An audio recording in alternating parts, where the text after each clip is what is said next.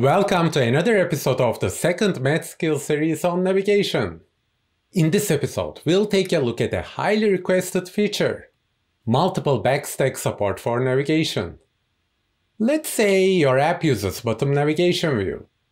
With this change, when the user selects another tab, the backstack for the current tab will be saved, and the backstack for the selected tab will be restored seamlessly.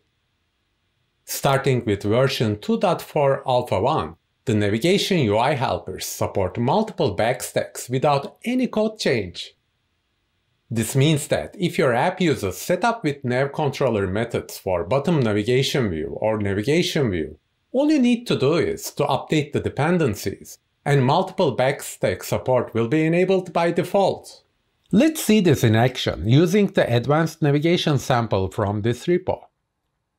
The app consists of 3 tabs, and each tab has its own navigation flow.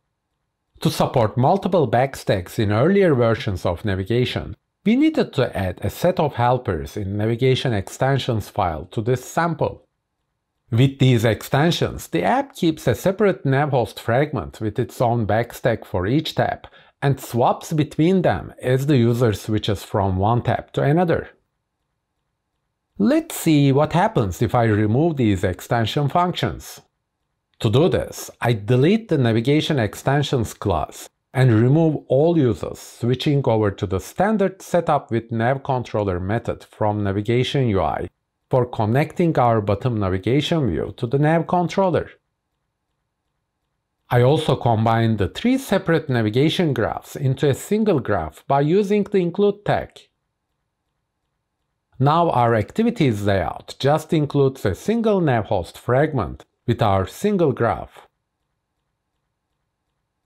When I run the app, this time bottom tabs do not keep their state and reset its backstack as I switch to other tabs. With navigation extensions removed, the app lost multiple backstack support. Now I update the version of navigation and fragment dependencies. Once Gradle sync is complete, I run the app again, and I can see that each tab keeps its state when I navigate to another tab. Notice this behavior is enabled by default. Finally, to verify that everything works, let's run the tests. This app already has several tests to verify the multiple backstack behavior. I run the bottom navigation test and watch different tests running and testing the bottom navigation behavior. Voila! All our tests pass. That's it! If your app uses bottom navigation view or navigation view, and you've been waiting for multiple backstack support, all you need to do is to update your navigation and fragment dependencies. No code changes needed. If you are doing something more custom, there are also new APIs to enable saving and restoring the backstack, which you can learn more in this article linked in the notes below. If you're curious to learn more about the underlying APIs and what needed to be changed to support multiple backstacks, you can check out this article, which is again linked below. If you enjoyed this navigation series, like the video and subscribe to the channel.